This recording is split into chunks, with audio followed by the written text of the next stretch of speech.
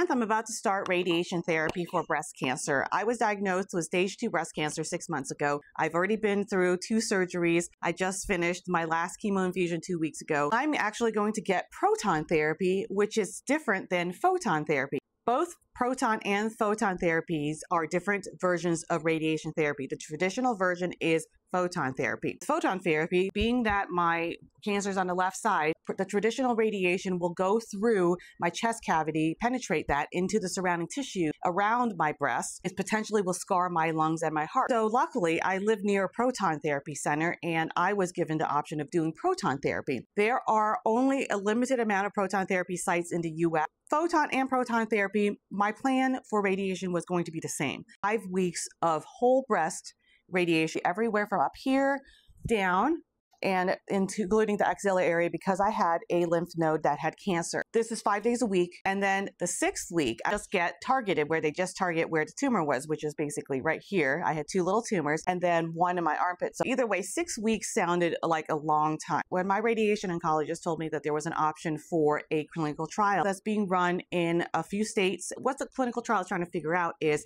can we do a shorter course of radiation in a more compressed time? I would get the same amount of radiation as I would get in 5 weeks, but I would get it over the 3 weeks. The purpose of this trial is to compare how your skin and your tissue will react and if the comparison will be not worse than getting the regular 5 weeks. In the clinical trial, there are 2 arms that they randomize you to. And what that means is that the computer chooses which arm you sign up for. You sign up for the trial and there's no guarantee you're going to get the shorter arm. You could just go on your traditional arm as a comparison. I was lucky enough to sign up and get randomized to the shorter arm, which I wanted. So this is a stage 3 trial, which means that there are other studies before this, and they've been looking at different things like efficacy, dosage, and so that's all been worked out because we're at stage 3. Other countries are already doing this shorter protocol. There's already been other studies out there comparing the shorter course and efficacy. Does it still give you the same benefits as far as recurrent survival rates?